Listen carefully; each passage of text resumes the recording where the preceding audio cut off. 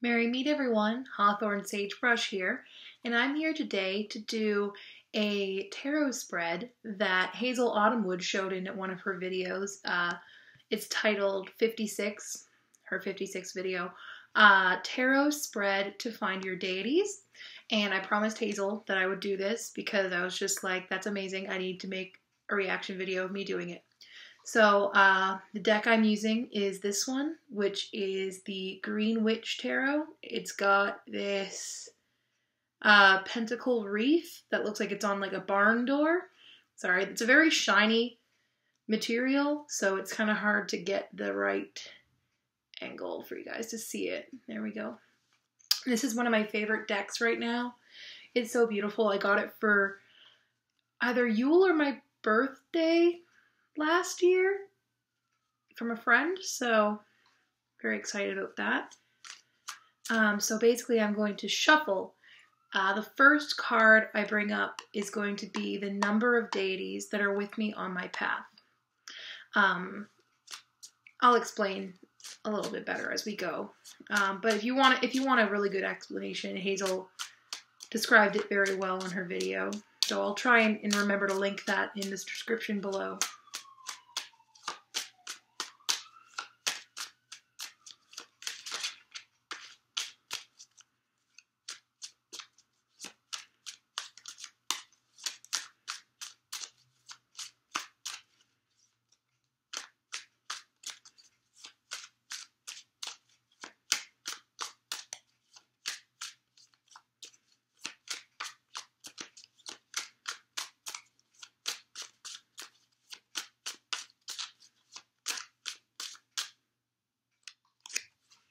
Okay, so let's see. We got the Six of Pentacles. So it seems like there are 6 deities that are on my path with me.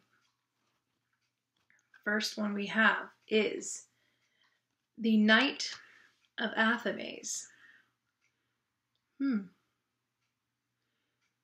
Wonder.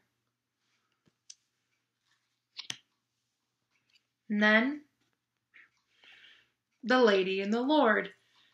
So I don't know. Okay.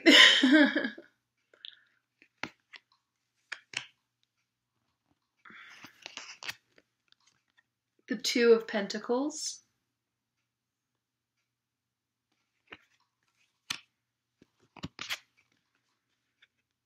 The King of Athames.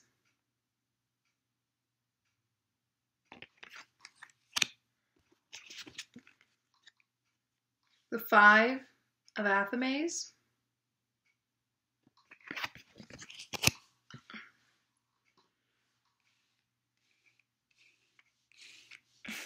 And the Page of Pentacles. Now that is certainly a collection.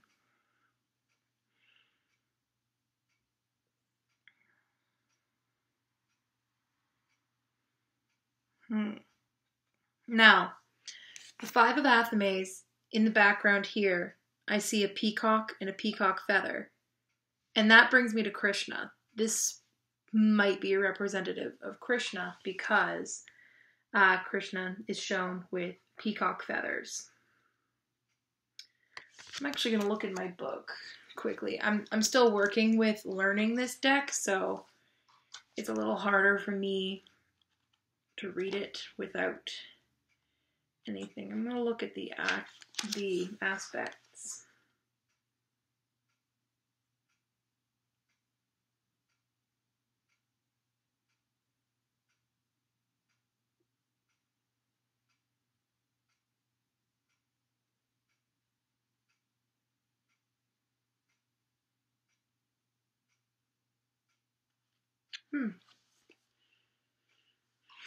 Interesting.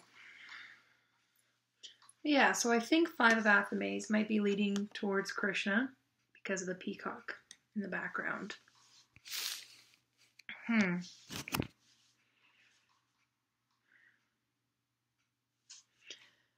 Lady and the Lord just remind me of Candlenos and Morrigan.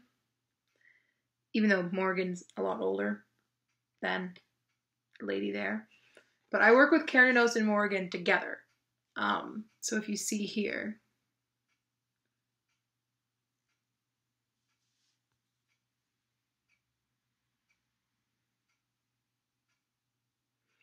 so I think this is showing them together.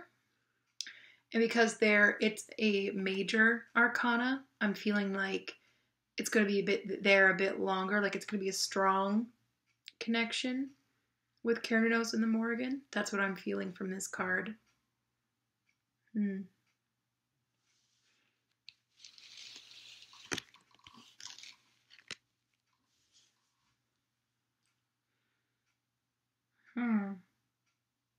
Interesting.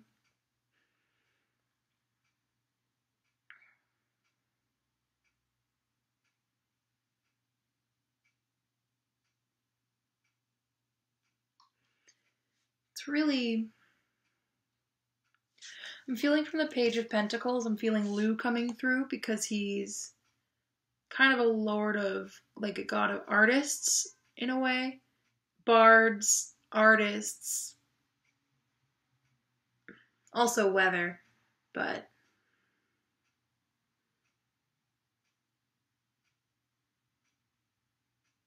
yeah, I'm feeling that kind of coming through here. Some of those energies.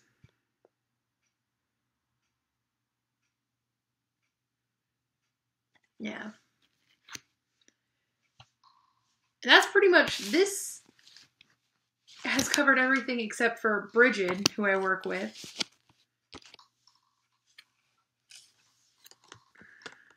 And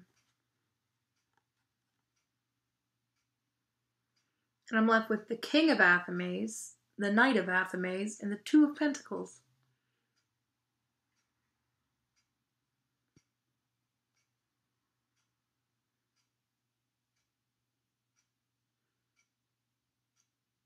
See the fox? There's a fox and the Two of Pentacles, and there's a badger and the Knight of Athames. So I'm wondering if those are anything significant.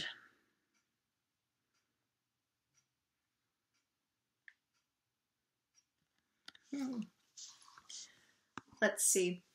I'm going to look up badger symbolism.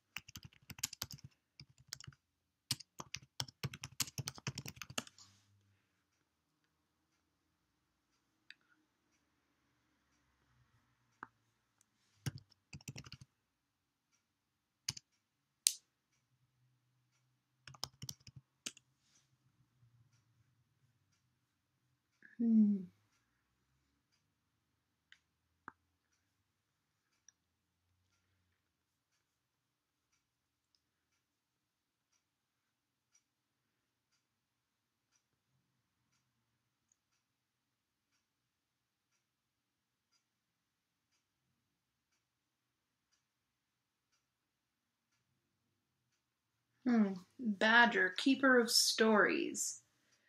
Bold self-expression, aggressiveness, single-mindedness, passion, cunning, revenge, perseverance, control. Antidote to passivity or victimization. All right, I was wrong. Knight of Athames, that is Morgan. Morgan is here with the badger. I know that her symbol is not the badger, but that is her. So I'm wondering who the lady is in Lady and the Lord, unless it's that's just Cernunnos, and we're just kind of ignoring this side of the card. So for now, I'm just going to say this is Cernunnos, and it's being a little obvious with that. I mean, look, how is that not Cernunnos? So we have Krishna in the Five of Athames. We have Cernunnos in the Lady and the Lord. We have Lou in the Page of Pentacles, and we have the Morgan in the Knight of Athames. So, Two of Pentacles. We've got a trickster god because of the fox. Or goddess. We've got a trickster deity. with the fox there, I think. I'm gonna look up fox now.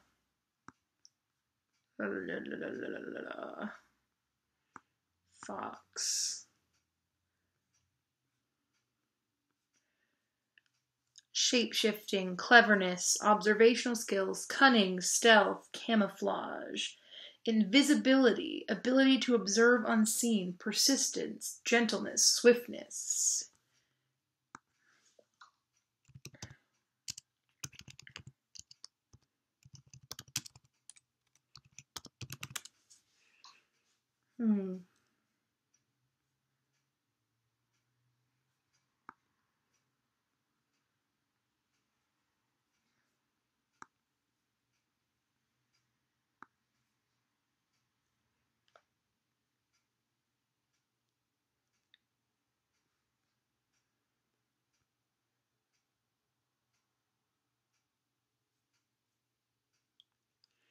Yeah, cunning.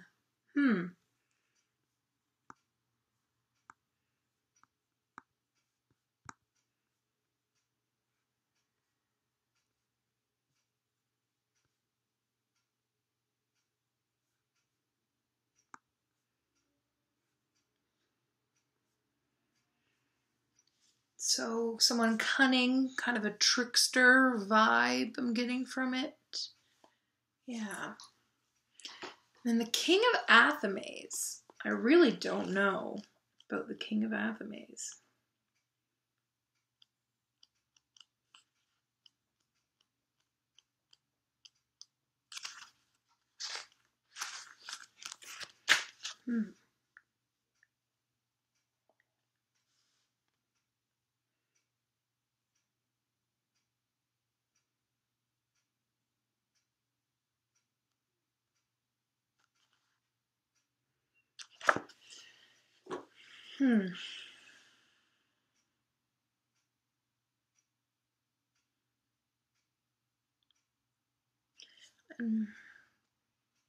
I'm not seeing Bridget anywhere unless she's with the Lady and the Lord. Unless that is her.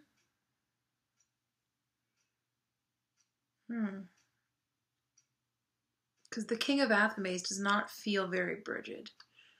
It doesn't feel right either. I'm going to see what the next card is.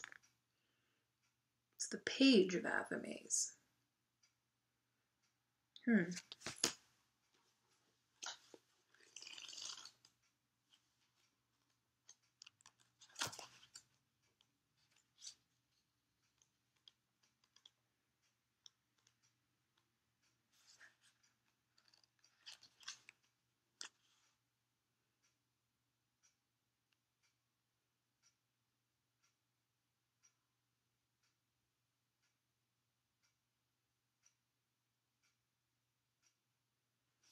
Okay. Yeah, it's feeling more like the King of Athames should be the Page. And just because the King of Athames doesn't feel right. It's not feeling right. So, Page of Athames. And this is Bridget. I mean, look at this. Feels very Bridget to me. That owl. Look at that owl. So, because Hazel talked about how she got a card that did not feel right to her when doing hers, and she just replaced it with a different card. And this does not feel right. There's something weird. There's something not right about this. So the Page of Athames definitely feels a lot better. So kind of basically what I've seen here is we have Krishna, Cernunnos, Lou, the Morrigan, Bridget, and a trickster. No sweet clue who this is. I don't know. Interesting. It's an interesting spread. I'm not sure how accurate it is because I feel like I'm going to be working with a lot more than 6 deities throughout my lifetime. But maybe this is going to be for me deities who stick a little bit more because I work with Krishna, Cernunnos, Lou, the Morrigan, and Bridget a lot in various ways. So it looks like maybe a trickster god will be coming through. But right now with Obot, I work with Kedadwen as well. So it's difficult to say. Definitely an interesting spread. Give it a try. See what it does for you. Don't know how I feel about it. It's interesting. But some parts of it feel a little odd. A little bit odd. I'm not sure. Worth a shot. Thank you guys so much for watching. Blessed be. Bye.